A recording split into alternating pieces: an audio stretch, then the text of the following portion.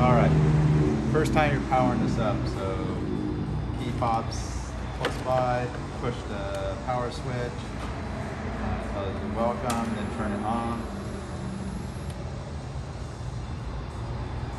And the first thing you want to do is the language is going to be wrong, so the joystick, go to the left,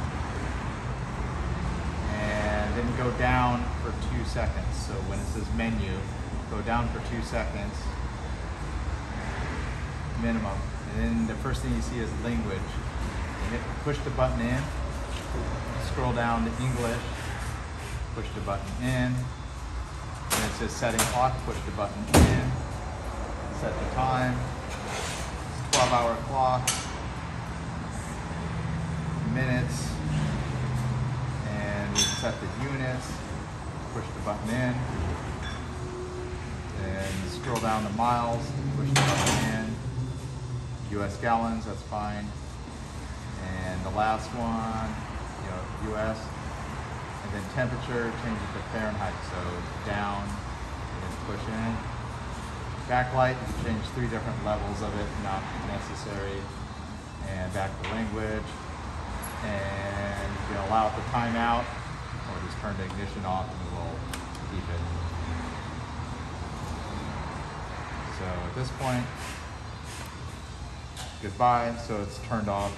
Push the button again, it says welcome, turn the ignition on.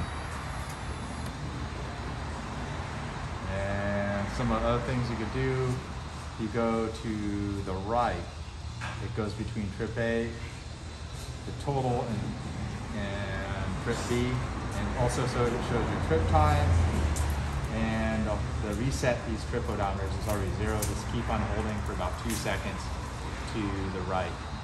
And if you go to the left, it goes between voltage, menu setting, miles per gallon, your average miles per gallon. And so miles per gallon is the running when you're operating it, and your distance to empty, and the average miles per hour, which is 0 max miles per hour, and back to voltage.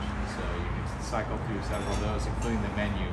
To enter the menu, you got to go down for 2 seconds, and then you go to the language, and you go up or down to set the different things: clock, units, backlight, language, back to that. So that's all the functions of this programming. That's all you get.